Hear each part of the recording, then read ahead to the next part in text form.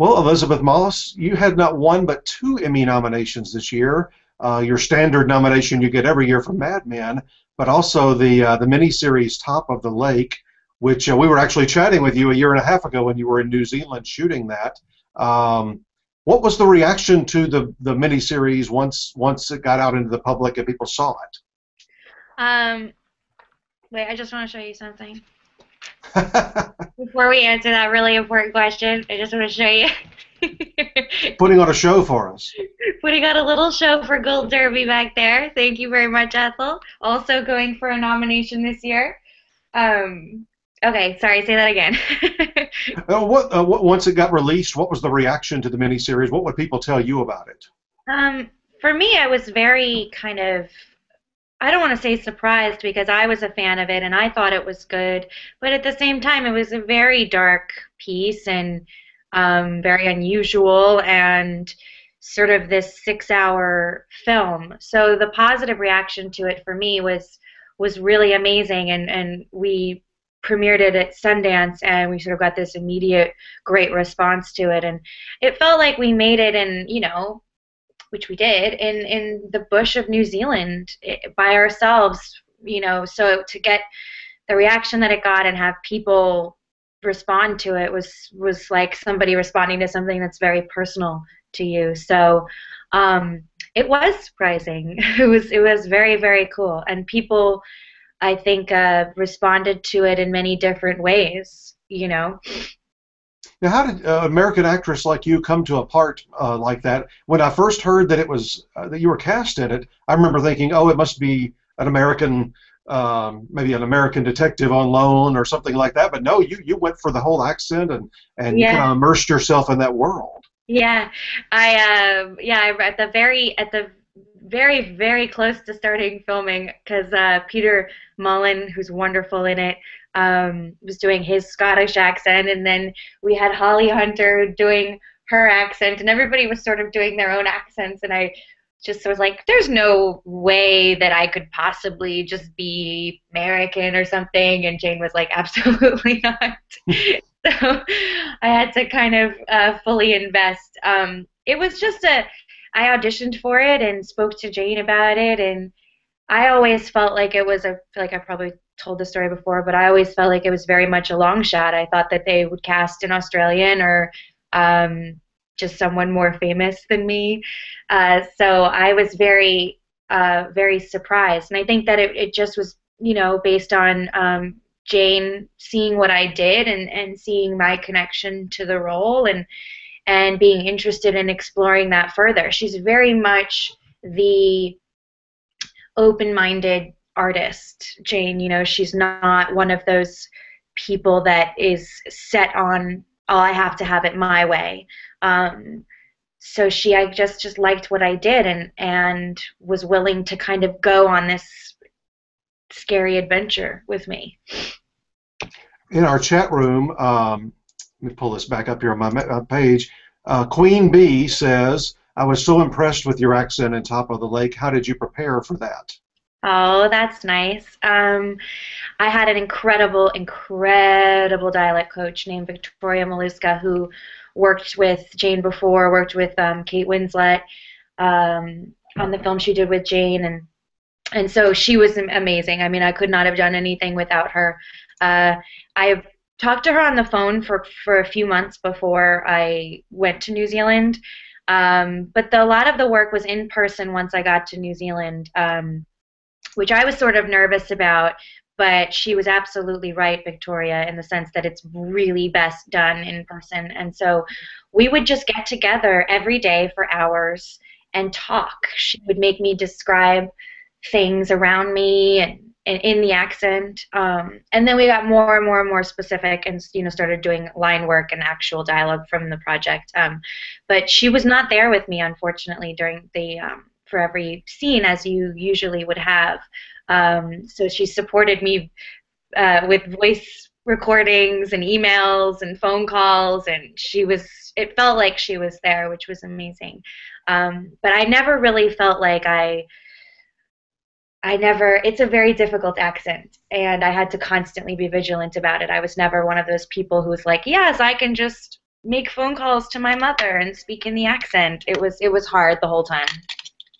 Well, Rob, who co-hosted with me last time we talked a year and a half ago, he and I were talking in the spring when this aired, and he said, this accent, this is it's not just, there's not just a New Zealand accent, just like there's not an American accent. He said this was very specific to that particular area and that particular region. He was very impressed.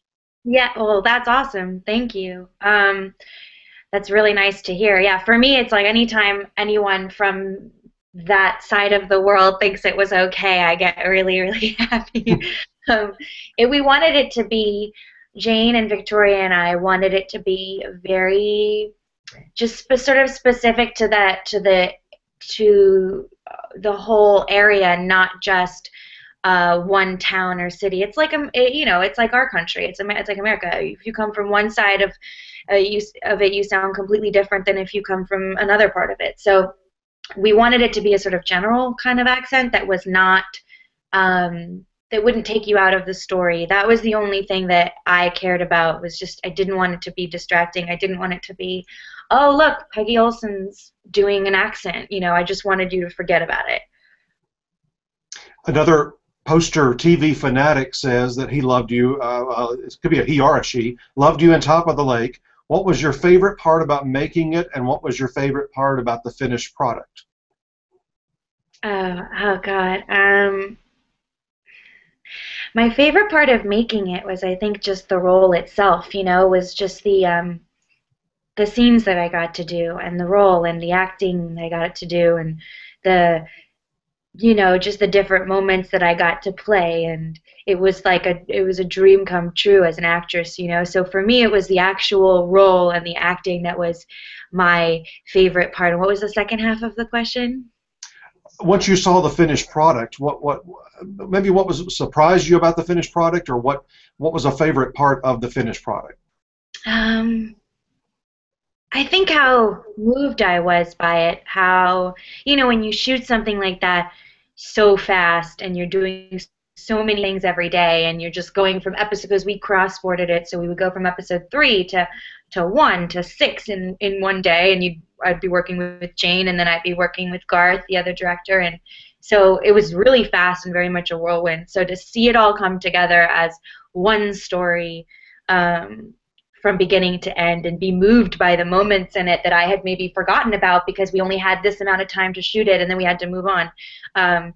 So for me, I think I don't know if I was surprised, because these are wonderful filmmakers, but I was very happy to see that it was a complete story and very moving. I imagine the surprise sometimes for an actor or actress who's in certain portions of a project, but not all of them, is when you see it all pulled together, when you see how it's structured, and the way maybe things are pieced together when it's actually airing. Sure, and just seeing things that you were in, you don't get to see them, and while you're doing it. So, just seeing something and being like, oh, that's what that looked like. And At hopefully the Emmy Awards, beyond your nomination and some of the other ones, I bet you were particularly happy that somebody not well known to American audiences like Peter Mullen got nominated. Yeah, especially because I am such a big fan of his, and I think his performance in that is so incredible. And I remember doing our first scene together, and I knew he was going to be amazing. But I did our first scene together, which was, well, it's kind of I think our first scene in the thing, anyways, which is like with the dog. I don't want to like spoil anything for anyone who hasn't seen it, but the dog's there, and it does not end well. And I was standing across from him watching him, which is a great thing to do as an actor, when an actor opposite you is so good that you forget what you're doing and you end up just kind of like, oh wow, that's an amazing performance. And that's how I felt with him. I just was like, oh shit, like he's amazing. Like I couldn't take my eyes off of him. And so it's nice when a good performance, that, yeah, from somebody who is not necessarily extremely well known to an American audience, when other people see it, you're like, yes, that's what I think. And your category at the Emmys, when you looked at that list, I can't imagine what reaction you might have had. But you had Jessica Lange, Sigourney Weaver, Helen Mirren, and Laura Linney, ladies that you probably watched for years and years. What was your reaction when you just saw that particular category? Yeah, I mean that's the thing. It's like you look at something like that and people ask you, or people say to you like, do you think you're gonna win, or what do you think's gonna happen? And like, it sounds so cheesy to say, and you feel like nobody's ever gonna believe you. But when I, as an actress who I really love what I do, and I see a category like that with these women that I admire so much, to me, I'm like, that's where the conversation ends. It sounds so like Pollyanna, but it's like, yeah, that is amazing. I am honored to be with those women, and end of story. I don't even have to go to the Emmys. We could just say that's it. Like, that was awesome what happened. Yeah, every single one of them, I mean, they're the best. So for me, it's like the greatest compliment I could ever get. Well, some of them will probably be nominated along with you at the Golden Globes and SAG Awards coming up soon. Well, that's You've been up at very the Globes. nice. Well, we honestly, I think if you look at our prediction center, I think, especially at SAG Awards, I think we've got you winning there. Aw, that's so sweet. Thank you. That's And awesome. you've been working since you were a little girl. I mean, I know you've got a couple of SAG Awards as part of the Mad Men ensemble, but what would that mean to you if they did pick you out as the winner from the Screen Actors Guild? Well, it's like the old thing. I mean, everybody says it, so it's probably like boring now, but it's your peers, and it's like it's the people that you work with and the people that you admire, and there's nothing better than that. It just is. There's just the way it is. It's to be recognized by the person that you have to act with, or that you've seen on TV and you like, is the best thing that you could get. So I think that's how everybody feels about SAG, and it's also really fun. It's a really fun award show. Yeah, I bet that is one of the more interesting events because basically everybody in the room is an actor or an actress. Yeah, so everybody. It's nice. Well, in your long career, you probably worked with half the people in that room. We worked with a few of them, but also it's a really great room to meet the people that you haven't worked with Mm. or met. Last year I met Jennifer Lawrence, and that was like the coolest moment ever for me. Well, that I bet you are you a film fan? What kind of films? What kind of films would interest you the most? I'm kind of the worst at going to movies, like going to the movie theater, just because I'm lazy. So I like to watch stuff on TV or on my computer. Hmm. But I'm kind of one of those people that likes everything. I like the more artsy, dark, dramatic stuff, but I'm also, super excited about seeing the Hunger Games movie. So I like it all. Like a good mix of everything. Well, we just Yeah. talked about Mad Men. Are you shooting the seventh season at this point? Yeah. Now, hmm we have heard that they're dividing up these last 14 episodes. Seven will air next spring, seven will air the following spring. Are you going to go ahead and shoot all 14 in a row, or how will that work from a production standpoint? I don't know if we're allowed to tell you. It's so funny. Like, I've gotten to this place with Mad Men where I'm literally afraid to tell you that I'm even on the show, which is ridiculous.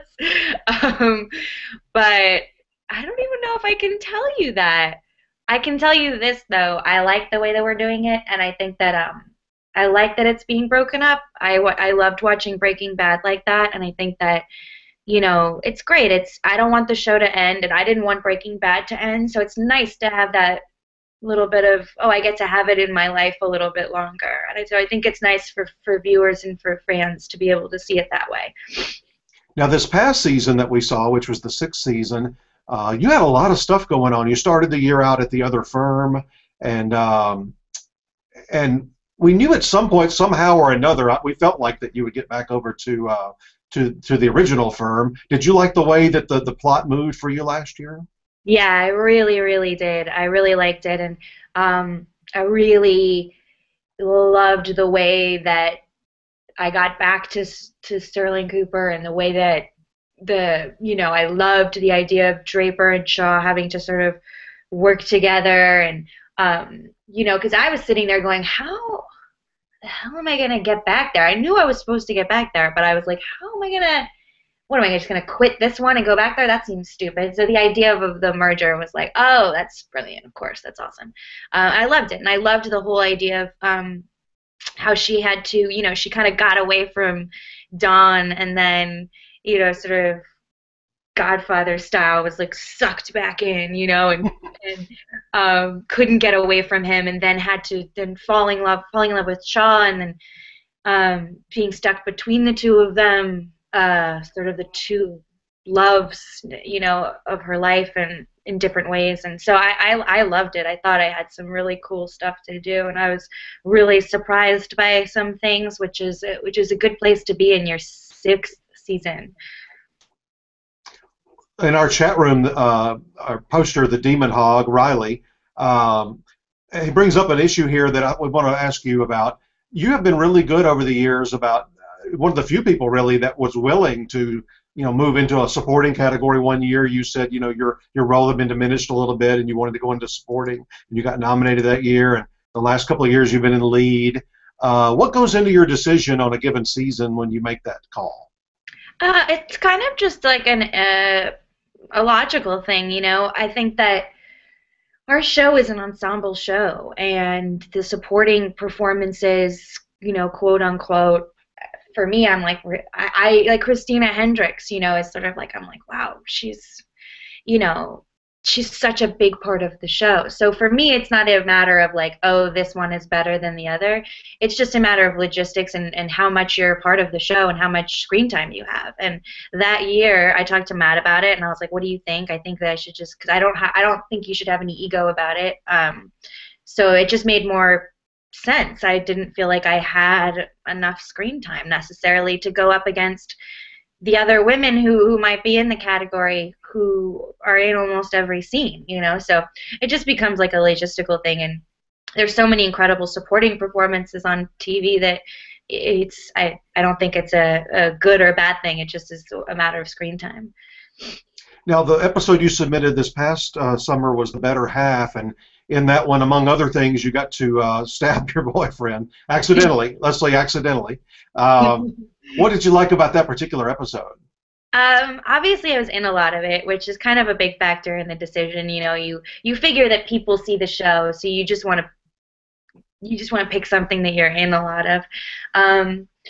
And for me, I love that the end of that episode where she's stuck in between Shaw and Draper's offices, to me, was very emblematic of her arc for the season. So as an actor, I felt like, oh, that's a good representation of what's happening for her that year. And then also I felt like it had a lot of different things in it. I thought it had some, a lot of comedy, obviously, and then tragedy at the end. And it was just an episode that I felt had a lot in it, a lot of different things in it. It's a weird decision to try to make because you're trying to basically be like, this is what I think is the best. Well, some don't like to make that decision at all. They want to be, in fact, totally clueless about it and let somebody, their producer or somebody, make the decision. And some like to be really, really involved. And I think it works both ways. It's just a matter of somebody taking charge of it and trying to make a good choice. Well, I like to make the choice because I'm in this situation where you ask me, or someone asks me, why did you pick that? And I like to be able to say why, so that It came from me and it's not just an arbitrary thing. Well, some people don't even like to watch their own show, or watch their own performances. So, at least you enjoy Mad Men. I don't always watch everything on the show. I don't always watch every episode. So I did have to watch some stuff that I hadn't seen yet when I picked that episode. I've never heard you talk about this, but I'd love to know. Back in 2007, when the show started, AMC. You guys put AMC on the map, and then of course Breaking Bad comes along, and now it's a real network and obviously a big awards contender every year. But that was a risk for every one of you involved to take a show onto a network like that. Why did you want to take that role, and how did you come to take it? It seems like one of those things that you kind of look back on and you're like, God, what? was a bit of a risk, but at the time it just felt right. And I remember when I auditioned for it, meeting Matt and thinking, and I called my manager afterwards and I said, I want to work with that guy. I just wanted to work with him. I just really liked him. And then there was the script, which was so good and so much better than anything else that I was reading, film or television or whatever.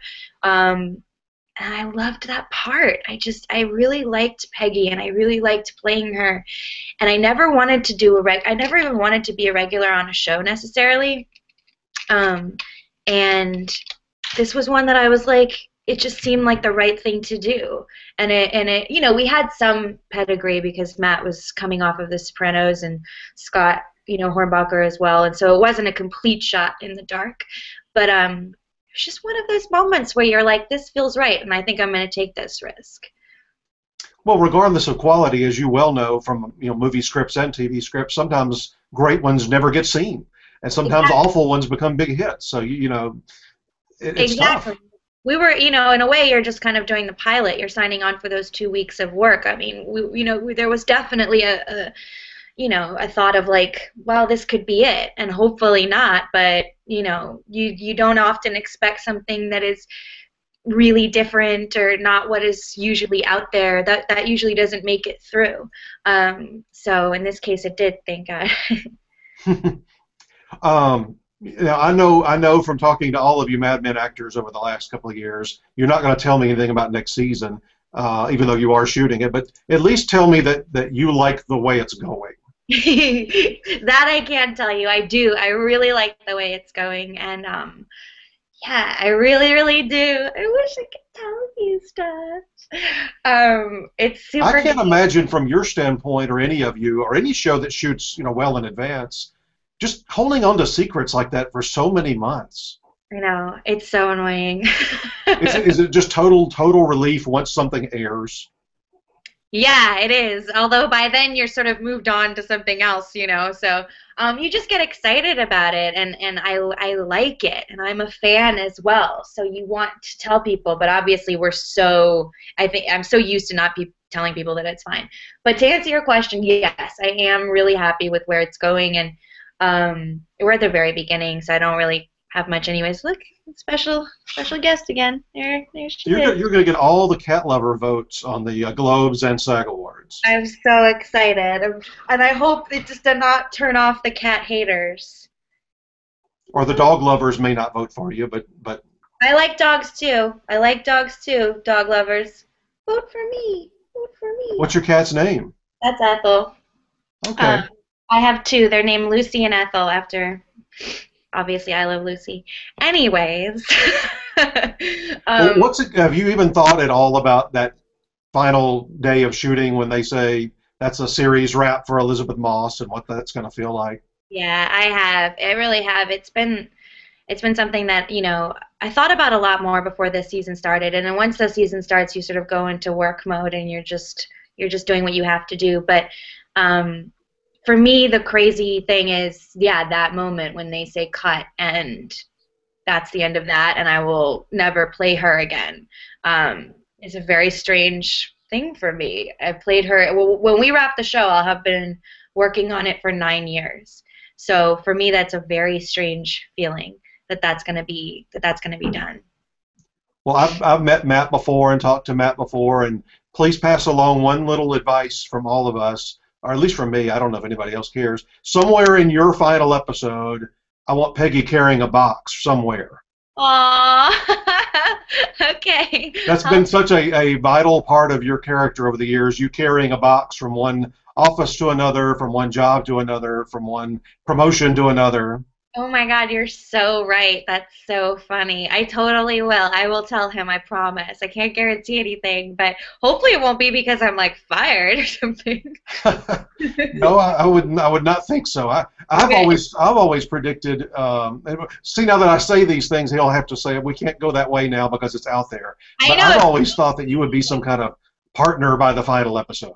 Don't. Yeah, careful. Don't say anything. Don't say what you want, because we want it to happen. Well, listen, thank you so much. We want to see you at the Globes nominated. We want to see you at SAG Awards nominated. And Of course, the Emmy Awards are way along the way, but that'll take care of itself. Well, thank you very much. I really appreciate it. And thank you for the Gold Derby Award. That was like the coolest thing ever to hear. So I was totally honored and flattered, and that was really You've nice. won several over the years. Well, it's really nice because it's like you guys are the experts and you guys seem to know what you're talking about. So, Well, remember now, you've got people like me that pretend to know, you know, and we get to actually be out there. But when we do those awards, we throw that open to everybody in the world that wants to vote. That's on our website. So it's, you know, I think over 1,000 people vote, and they're all, if you watch them ever in the forums, they're TV lovers. I mean, they love television. They talk about it day after day after day. So when you get an award from those people, they know what they're talking about. that's what I'm saying. It's like people who actually see everything and have seen everything that year, and it really does mean something. I was really excited about it. So Oh, thank you. you're very welcome. You've been a real light on Mad Men all these years. Thank you very much. Thank you. Well, have a great holiday season, and thanks for joining us. Goodbye, Ethel. Bye, Gold Derby.